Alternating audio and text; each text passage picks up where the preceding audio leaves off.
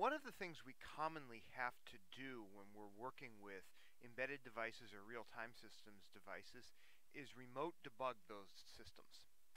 Now, if I'm just building something that is a simple application that runs in user space, debugging is not really that hard.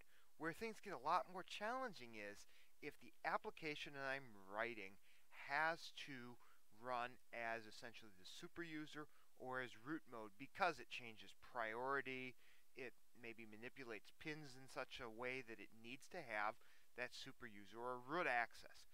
Then we run into some interesting challenges when I debug it. So the code that we're looking at right now on the screen here, basically what it does is it blinks a light. It blinks a light, but in doing so, later on in the code, right here in the middle, it's going to switch to the schedule FIFO, which is one of the real-time scheduling algorithms that is built into an embedded Linux kernel. If we are unable to switch into schedule FIFO, the program right here will simply exit. Now, if I set up the normal remote debugging session, which I have right now, I can go in here and I can look at my debug configurations, and you'll see that I have a remote debugging. In this case, it's called Lab 2 Part 2 is the application, and it's going to go out and place it into this /home/pi/demo/lab2 part 2 on remote host, which happens to be my Pi. Okay, so I can start debugging it. And what will happen is the code will start running here, and we can see that we're checking the args. I'm passing by the args. I'm calculating essentially that my pin is going to be pin 6. The blinking period is going to be, in this case, essentially 125,000 microseconds, 125 milliseconds essentially. And then I'm going to blink 100 times before the program exits. I instantiate my output pin here. Now I go into this code that's going to set the scheduler. So as I do that, we're going to see that it failed to set the scheduler. It failed to set the scheduler because I am not trying to debug this as the superuser or root. Now, to fix that, I'm going to need to make a tiny change to my Pi, as well as slightly change the setup to my system. So first off, let's go up to the Pi. So I'm on the Pi right now, and if I go into /user/bin like so, and list out the files, we see that I have this file gdbserver. Now, gdbserver is the actual code that is going to run on the Raspberry Pi when I actually create my remote session to it for debugging purposes. We can see that if I go in here into my debug settings, get to the right spot here, debug configurations, we can see that the GDB server is GDB server. Now, what I would like to do is actually change things ever so slightly so that GDB server now runs as a root user or as a super user. That will allow me now to cause the code on my remote device to change priorities and do everything else that root can do. It does cause some security vulnerabilities and some issues like that. Right now, we're going to be ignoring those. This is not something you would want left in your code for production releases.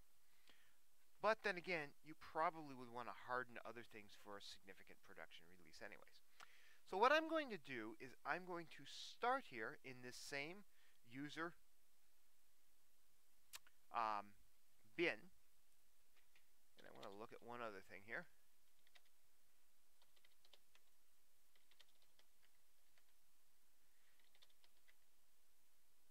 And see user bin like so. LS. GDB asterisk like so. There's GDB server again. What I'm going to do is create a new file, sudo nano, because I want to create something, and I'm going to call this GDB server 1.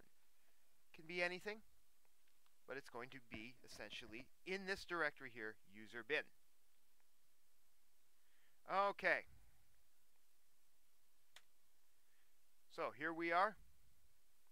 I am now going to create this program here, or this file, and I'm going to say sudo /user /bin /gdb server, like so, $, asterisk, like so. I've created that file, and now what I'm going to do, if I list things, we can see that that file exists, but right now it's not executable. So I'm going to do a simple change mod a plus x gdb server 1, like so. Now if I do the same thing, we can see that this is now in green, meaning it is an executable program. Okay, so that is the change I'm going to make on the Raspberry Pi. Now what I want to do is I want to go into my settings and configurations here for my debug configurations. And what I'm going to do is I'm going to switch over here to gdbserver, and instead of starting gdbserver, I'm going to be starting gdbserver 1, which is the script that I wrote that runs on the Raspberry Pi that invokes gdbserver. That script has been changed. I'm going to apply this. So what that means now is when I try to remotely start gdbserver on my Raspberry Pi, it's actually going to be running gdbserver 1. gdbserver 1 is a script which calls sudo gdbserver with the parameters that are passed along, starting gdbserver now as root. So I've made that change. Nothing else needs to be changed. I will now debug my code here.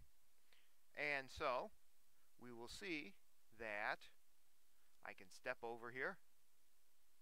We're going to get the same arguments passed in that I had before.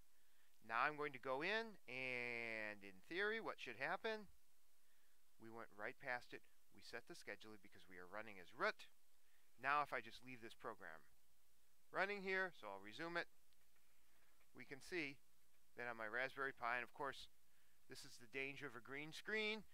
The light that is blinking is a green LED, so you can't see the green LED blink. Well, actually, maybe you can see a little bit. It's looking like it's blinking white. So that blinking light is occurring because we are running this program as the superuser on the Raspberry Pi.